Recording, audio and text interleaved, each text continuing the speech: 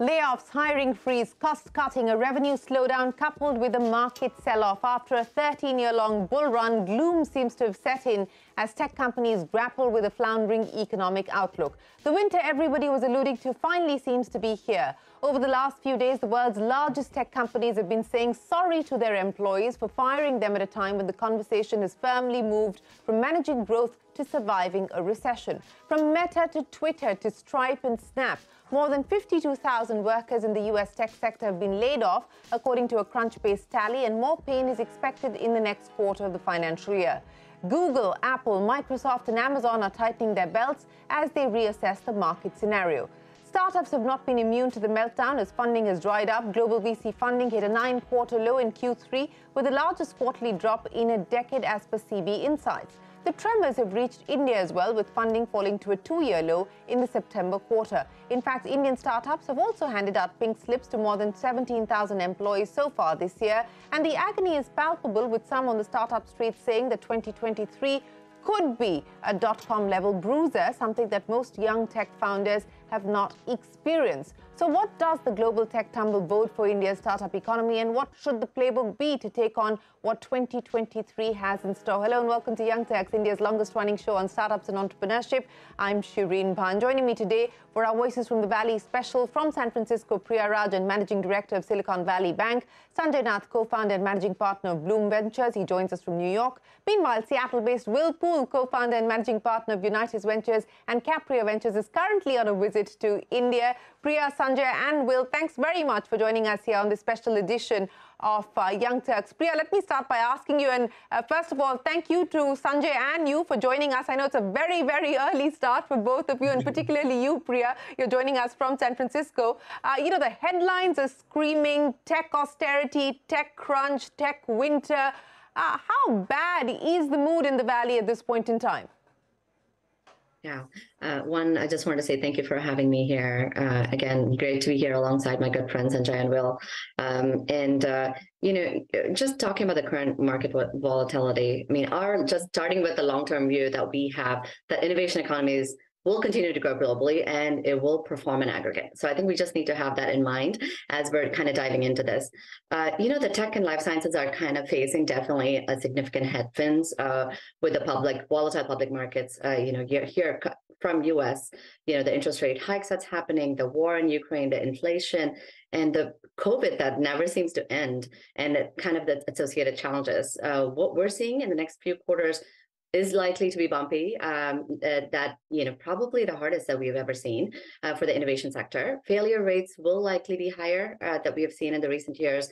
The companies are continuing to and will focus on cutting costs, and the access to liquidity will be tighter. But one thing I do want to remind is this has been a historical trend in venture capital and the innovation sector during the previous economic cycle. So I think, we've been through a few of these and we'll get through this as well. So I just wanted to lay that as well. Yes, it's important to have that perspective. And of course, that's exactly what we were talking about. Many young founders don't necessarily have the experience or the perspective of having dealt with a downturn, especially not a downturn of the kind that we are currently seeing. But Sanjay, I want to discuss one of the important issues that Priya spoke of. And I think Mark Zuckerberg spoke about that in his apology note to employees. When Zuckerberg says that at the start of COVID, the world rapidly moved online, there was a surge of e-commerce, which led to outsized revenue growth. And many people predicted that this would be a permanent acceleration that would continue even after the pandemic ended. I did too, and so I made the decision to significantly increase our investments. I got it wrong. I take responsibility for that. Sanjay, this is an important acknowledgement as much as it is an apology, because many people believe that the kind of changes that we saw through the pandemic was structural in nature, that we would never go back to work from office, that work from home was here to stay, that travel would never be the same again, that e-commerce would only continue to go one way, which was higher and higher. And a lot of those assumptions are being challenged and being tested at this point in time, Sanjay. How much do you believe the current pain is on account of just an overestimation of the structural shift that we assumed COVID had brought on? Sure, Shireen, a great question, and thanks again for having us all on. One thing I'll mention is that let's all know that we're in a very cyclical and a long-term game in a business, right? We've seen, I mean, the industry itself has seen similar downturns around the turn of the century, around the Lehman crisis in 2007 and 2008. As we know, in boom times, there is a focus on growth, sometimes at the expense of. And when we look at the stage we're going through now, it is about belt tightening, and that's not unusual. I think Priya made an interesting point. There is one interesting way to frame it is that what you're building, is that a vitamin or a painkiller, right? So I'll just give you some examples. If you look at the SaaS side, I think we're seeing very strong continued focus on, let's say, cybersecurity and compliance, right? Just to name two examples.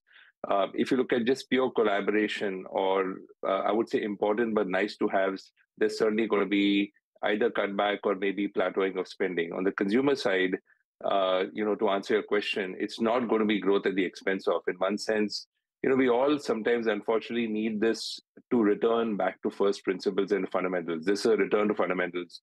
We've been telling all our founders from day one that you should build to positive unit economics, regardless of what the market scenario is. And now it's not a nice to have, but you're forced to do that. So, Shteen, to answer your question, I think we've seen. I mean, winter is now not just figuratively, but geographically almost here. And I was just looking at one of the tweets that Hemant, my friend at Lightspeed, wrote, and I do agree with that, which is that the best are going to get separated from the good, right? Because you really have to come back to fundamentals, and it's not just focusing on growth at the expense of, but can you build to profitability? And we're also seeing the IPO markets reward that. The ones that are able to build to that and are able to build sustainable standalone businesses will be rewarded. Yeah, you're right in pointing out that when the going is good, all boats are lifted. But at this point in time, as liquidity starts to dry up and you've got your back against the wall, it will be those who have focused on the fundamental, on actually building a business model that will be able to ride out the storm. But Will, you're here in India, so I want to understand from you, in terms of a pulse check, how different does the mood feel between what's happening in the US and what you're seeing here today? Well, my perspective is actually across the 10 hotspots of tech across the global south, and that includes Bangalore, of course, and Delhi and Mumbai. And frankly, I've been waiting for this correction for 4 years, and I think it's a good thing for the market. It was just insane, as everybody knows. You couldn't hire people; they were getting paid up too much, and it needed to happen. And I was meeting with a founder here in India just last week, and he said, I asked him what I could do to help him, and he said, please help me find metaverse engineers. And I said, don't worry, Mark Zuckerberg will solve that problem for you next week. And he did. So we're seeing the same kinds of things play out across the other emerging economies. We're seeing slowdown, obviously, in the late stage, but we're seeing continued investment in the early stage. And in our case, here in India, 6 of our 10 best companies have actually raised money since the slowdown started in the last 6 months. So money is still flowing. There's record inflows in last year. 2021 is incredible. That money needs to be spent. Investors are going to spend it. They're going to spend it in larger chunks in earlier stages. They're going to spend it less in later stages. And obviously, people in the public markets are going to continue to suffer with the companies that were doing growth at all costs. Anybody that's not got with the program is going to suffer as well. They need to focus, as Sanjay said, on unit economics, on sustainable growth, and on path to profitability. And the entrepreneurs that do that well are going to be rewarded. Very interesting point that you made there in terms of talent. I remember I was in the Valley through 2020 and 2021, and everyone was talking about getting onto a hotline with other founders just to be able to get one engineer. Talent was at their peak through 2021. And today we're talking about layoffs. We're talking about tech austerity. As you mentioned, Will, 13%, that's the kind of number that we've seen Mark Zuckerberg lay off at Meta for the first time in the company's 18-year history. But Priya, I want to address the valuation issue. Public market volatility we've seen for the last few months now. They're clearly punishing just about everything at this point in time, irrespective of fundamentals. Masayoshi Son at SoftBank, while SoftBank is going through its own challenges, and we'll address that through this conversation as well. One of the things I found interesting that he said was, and I've heard this from other VC investors, that founders are yet to accept or come to terms with the valuation dynamics changing. They're yet to accept that. Are you still seeing that, or has there been a dramatic shift in the last few weeks? I think there's a shift happening. I think there's a reality that's setting. I mean, I think 2021 was a kind of exciting year for a lot of things that has happened. You know, just to address what Will said, that was interesting. What we're seeing is like the deal activity that has across the stages is definitely showing more signs of distress. And I see there's a bar that showed that the early stage is lukewarm, that you said like a warm. You know, before we felt that early stage was not being affected, but we're seeing that impact kind of happen across stages. Now, the founders are feeling not just only at the late stage or, hey, IPO has kind of tightened out or not happening, but it's kind of across the entire, stage of financing. That's one. And you're seeing the VCs do have a lot of dry powder, but what they're doing is because they're having challenges in raising their next round and their LPs are holding them accountable and have a greater investment discipline. You know, those two are interconnected. So we're seeing that kind of trickle down to what the founders do. So fundraising is taking a little bit more longer time. And as you're obviously seeing, the VC investment totaled, especially in US, about 43 billion across, estimated about 4,074 deals in Q3. It's a 9-quarter low, as you had highlighted earlier as well, for deal value. And we're seeing this not just in kind of US, but we're seeing in LATAM, obviously India is being hit.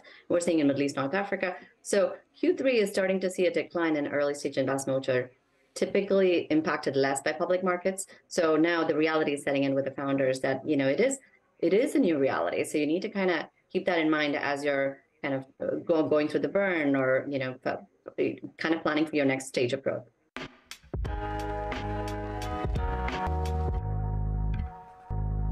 And let's talk about what's happening here in India. And Sanjay, I want to address that issue with you. The Indian startup ecosystem is not immune. We're seeing pink slips being handed out across Indian startups as well. But the edtech sector seems to be particularly vulnerable. And I want to go back again to the point that Zuckerberg made about overestimating the estimates or the assumptions brought on by the pandemic. I mean, if I were to take a look at the largest layoffs that have happened in India, Byju's 4,000, Unacademy 1,150, Lido Learning 1,200, Vedantu 724. It's the edtech sector that seems to be particularly in pain at this point in time. Where do you see vulnerabilities specifically from an India standpoint? Sure, Shri. You know, when at the advent of COVID, when it, like Priya said, it's still not done that, but when it started, there were some sectors that were lifted. You know, the tide lifted some boats far more than the others. And you know, I'm not an domain expert per se in edtech, but what I will say is that that was one of the sectors which was most positively impacted, because suddenly you had, teachers who could, the entire industry got democratized. You could see them coming online. You also had students coming online. The number of mobile devices at home that were shared, during the day for kids learning, and then entertainment, let's say in the evening, was, one lost count of it. It also built on the back of Jio's, tremendous game changer. I think one trend or the impact that the industry overestimated, including VCs and some founders, is that it would be a 0 or 1 or a black or white, in the sense that the trend would be irreversible and that all learning behavior would shift online, which is not necessarily true, right? You have, I think, what has changed now is the weightage between the online and offline. It's always going to be hybrid. And in one sense, it's always, in boom times, it's always a rush to growth, right? How fast can you grow? How quickly can you grow? Not just in terms of becoming a unicorn, but in terms of getting market share. And we've seen that also in the past, right? I'll go back, Will and Priya, also students of history, venture history. If you go back 20 years, Sequoia had the, debt spiral deck, right? Which was really that come back to fundamentals and conserve cash. You are simply going to survive with a simple rule, how long your cash can last, right? Versus if your money dries up. And that's truer, I think, in consumer and certain sectors. So, of course, those ties were lifted the strongest. Again, I do believe that the coming back to fundamentals, the strong platforms will survive, because there is no doubt, Shireen, that it is an irreversible trend. It's just that, the proportions of online, offline are going to change. But the fact is, I don't think we're ever going to go back to, purely only offline learning and not online. It's just that the impact perhaps was overestimated. Yes, and I want to pick up on what you said there and get Will to comment on that. Will, since Sanjay said that both Priya, you and Sanjay himself, have a little bit of perspective on venture history. So I want to understand from you, Will, how do you see this being different from what we saw in the early 2000s, what we saw in 2008, or is it really pretty much the same? There are a lot of now sort of analogies being drawn about what happened then, what should we do now, what the playbook should look like. What's your view from here on? Because the world is dramatically different as well. Yeah, Shireen, you ask an important question, and this is actually my fourth slowdown. I was an e-commerce pioneer in the early 90s. I went through 2000 as an investor. I went through 2008, and here's one thing that's fundamentally different, is that many of the companies here, while they may have made some mistakes in their execution and growth, and obviously India's seeing a number of those right now in terms of growth at any cost, they now have to pull back, and that's painful. The fundamental companies can still be good, though. And so if the entrepreneurs get with the program, adjust their spend rate, they can come back to something that's actually got decent unit economics as real business. That was not the case in 2000.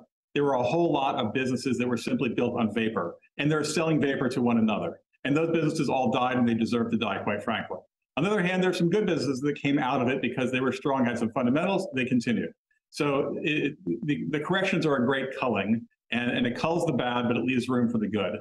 And I think 2008, actually, it probably impacted even the good and the bad at the same time. So here in this case, I feel, again, good about the correction. I think there's going to be more capital flowing into the market, into the good companies. I agree with everybody who said that it's going to be some tough times, but entrepreneurs who, frankly, have the shit together with numbers are going to do okay.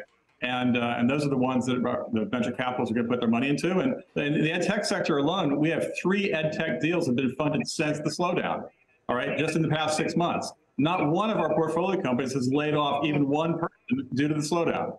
So it is entirely possible for good companies to be growing in this market.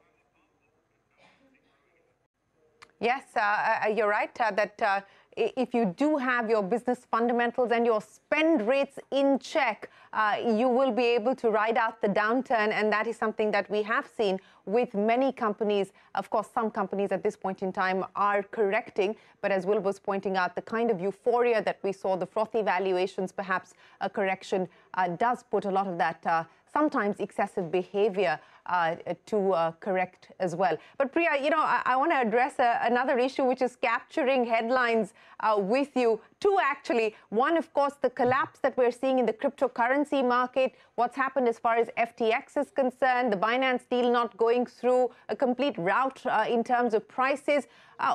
Forget what it's doing as far as the crypto market per se is concerned. What does this mean, to your larger point about the innovation economy? Does it set that back? Yeah, I think it's when high is high, everything is hot, right? Like everybody has that FOMO of like wanting to be a part of that deal. Right now, I think it all ties back to all the things that we were saying earlier. Now it's like kind of like, let's focus on what matters. Let's focus on not the vanity metrics, but the metrics that matter, metrics that really going to help the fundamentals. I think that's a push across all of it. And I think the investors giving the founders the right approach to kind of think through what matters. And I think that's where you're seeing the shift.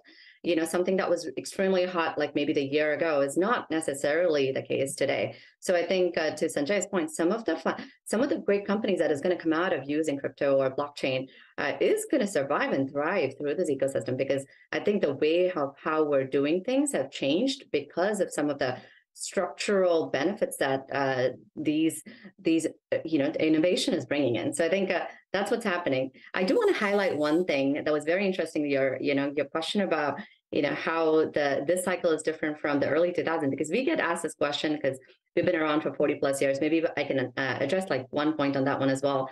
One thing we have to remember is the innovation ecosystem. Economy is to like 3x larger in 2020 compared to 2000. The business models are much better. The markets are kind of, the companies are going after, the TAM is much, much larger.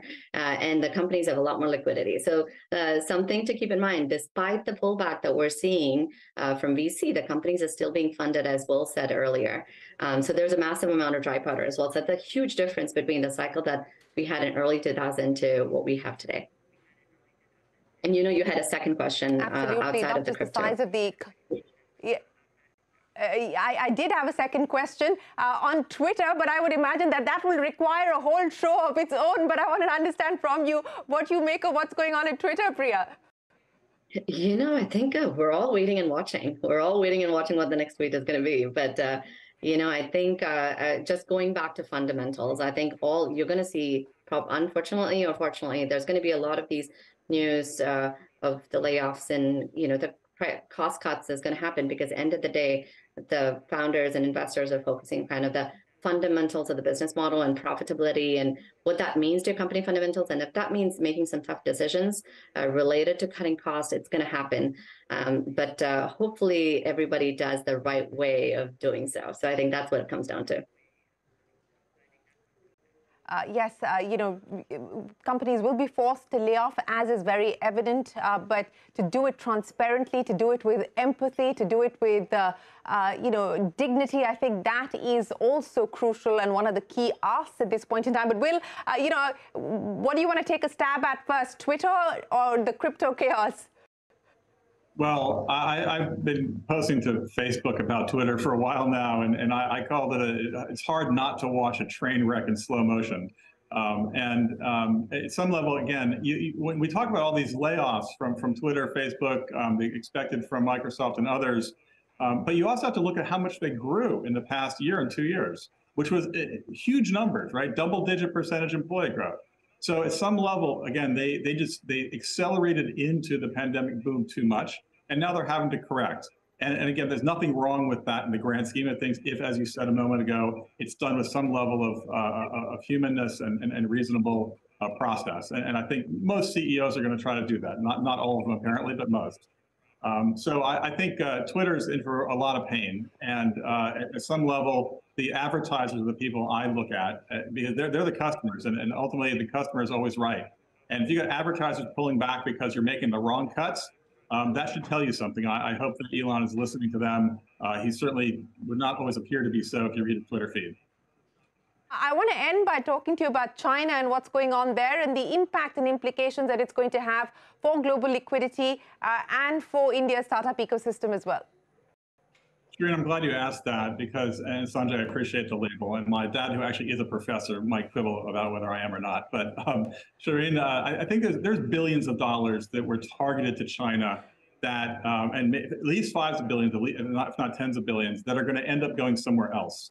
And the question is, what share of that does India get? And this is global LP investors who were looking at China as still a growth story despite some of the challenges. And now they might be saying, you know what, China's becoming an isolationist story, and I'm not going to put my money in there. I don't want to invest into a roach motel where the money goes in and never comes out. So I do think that India has a good opportunity to grab a lot of that money, both from the individual founders that are raising money, as well as from the venture capitalists here that we're all looking to raise money and bring it into this country and put it to work. So the demographic dividend is here to be realized. There's millions of people looking for jobs, looking for buying products out in India 2 and India 3. The economy is actually still moving forward, unlike the economies of the US and Europe. And so I think it's a growth story here, despite the short-term pain that we're all going to feel. So I remain optimistic. I think that China is a loser in this game. I think India is a winner. I think Southeast Asia is a big competitor. India is going to have to stand up next to the alternative places for money to go there. And I think it's going to be a great time in the next couple of years to be an investor and to be a smart entrepreneur who, as Sanjay says, understands unit economics, understands fundamentals, and builds a solid business. Will Poole, Sanjay Nath and Priya Rajan, always a pleasure. Thanks very much for joining us on this special edition of Young Turks, Voices from the Valley, to decode what we make of the current tech austerity, tech collapse, tech crunch, call it what you like, the impact and the implications for the Indian startup ecosystem as well. Always a pleasure. Appreciate your time. We'll take a break. There's a lot more coming up. Don't go anywhere. We're back in a minute with more.